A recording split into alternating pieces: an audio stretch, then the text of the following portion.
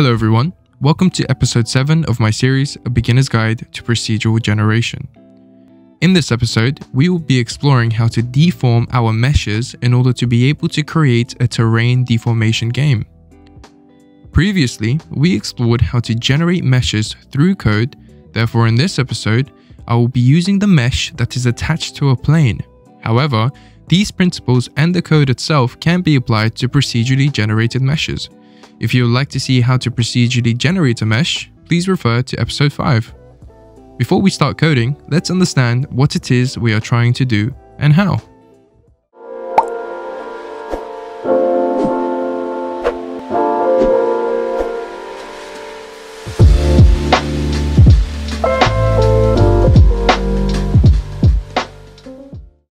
Meshes are made up of triangles and vertices. We can amend the vertices by moving them up and down and then recalculate the triangles.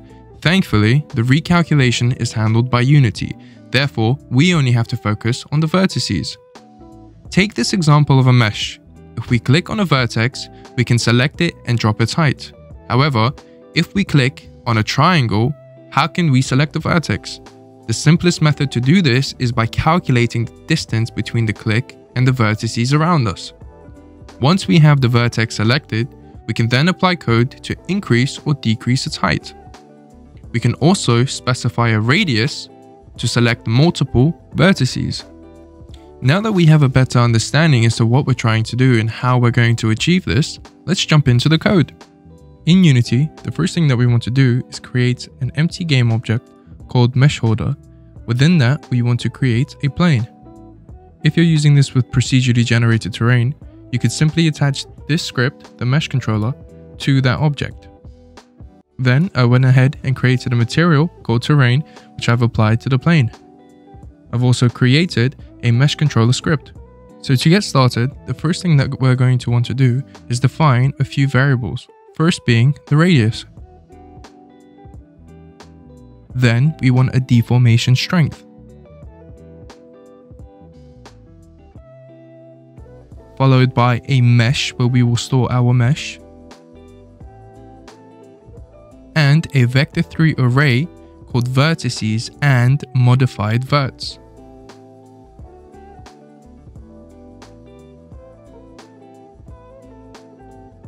Cool. To make this a lot simpler in our inspector within Unity, we can use the range function that will give us a sliding scale. So we do this by, on top of our float radius, squared brackets, then range, followed by our range distance. For this, we'll do 1.5 to 5. We can do the same for our deformation strength. Now within the start function, we want to get and assign our mesh from our mesh filter. So we can do mesh equals to get component in children mesh filter dot mesh. Now that we've assigned our mesh, we need to assign our vertices. And we want a modified vert, which is what we will be applying. If you're wondering why we have the vertices and the modified vertices, that is so we can easily reset our mesh to its original vertices. And one last thing that we need to do is we need to create a function that we will use to recalculate our normals and assign our vertices. So we have a void recalculate mesh. Within this, the first thing that we need to do is assign our vertices. For this, we will assign our modified verts. The next thing that we need to do is we need to get our mesh collider. This will ensure that when we deform our mesh, the collider abides to what the mesh has become. So we can do a get component in children again, called mesh collider, and call the shared mesh and assign our mesh.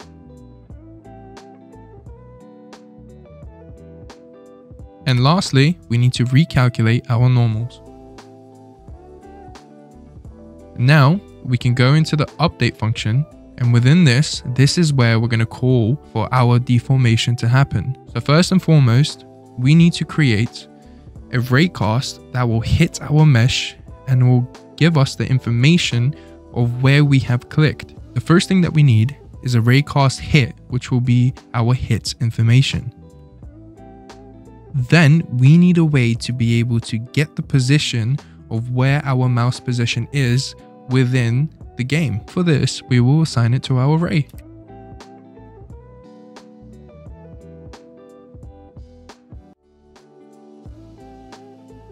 So here we're saying we want to go to our main camera. We want to get a screen point that's transformed to a ray, and we pass in where our mouse position is. So now we need an if statement. So if we do hit something, we want to go into this if statement and execute the code within this block. So for this, we do physics.raycast, passing in our ray. Then our output will be our raycast hit. And because we don't want any distance or any constraints, we can do mathf.infinity. Now within this if statement, what we need to do is loop through all of our vertices so we can compare the distance of where we've clicked to the closest vertex. So here we're basically defining a variable called v. Then if v is less than the length of our modified verts array, we want v to increment. Now that we have this, we can go about calculating the distance of our click and our vertex. So for this, we're going to define a vector3 variable called distance. Now what we want to do is we want to go through our modified verts, every single vertex, and subtract our hit point. Up here, we can also define a new variable called smoothing factor. For this, I'll simply assign it to. Now, we need one more variable to be called. This is called force. Our force will be our deformation strength, taking away our hit point square magnitude. Square magnitude essentially just is used to calculate distances. It returns a float back.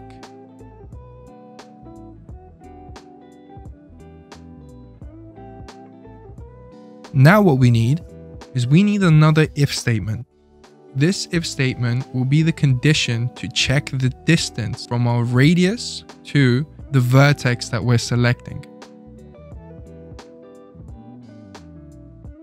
This will also allow us to use the radius having more points selected or less points selected. Again, we're calling on the square root magnitude, which returns a float and allows us to compare distances. Now, within this, we need another if statement calling on a button to select. For this example, I'm using get mouse button 0, which is your left click, but feel free to experiment and use get key down, get mouse button down. You can use space, enter, any button of your choice.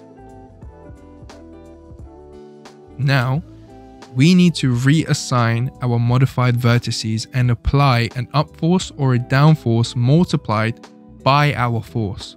So, first thing we need to do is loop through our vertexes. Then we need to reassign it. We can do this by taking the current vertex position and applying a force to it, and then dividing our smoothing factor.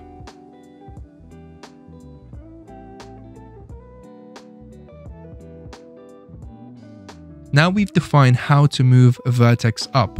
We need to do the same, so when we right click, we can move the vertex down.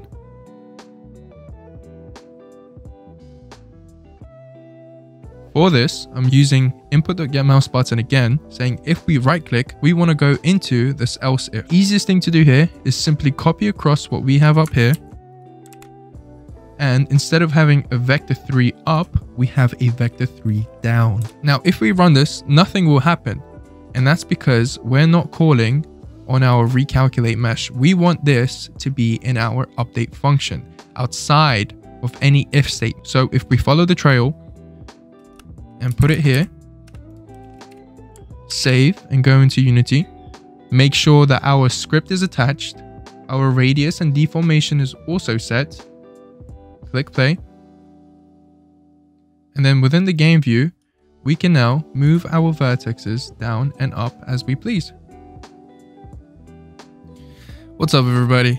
Excuse the hoodie, you know, lockdown, no haircuts, all the hairdressers are closed. Anywho, I just wanted to say a big thank you to every single one of you who has liked, commented, subscribed, and has shared my videos. At the time of recording this, we're about 95, 96 subscribers. And it's crazy to think that we're only like, what, 95, what, 4 or 5 away from 100 subscribers, which is a massive milestone for me. So at the end of this video, I just wanted to say a big thank you to every single one of you. And I do appreciate and love your faces.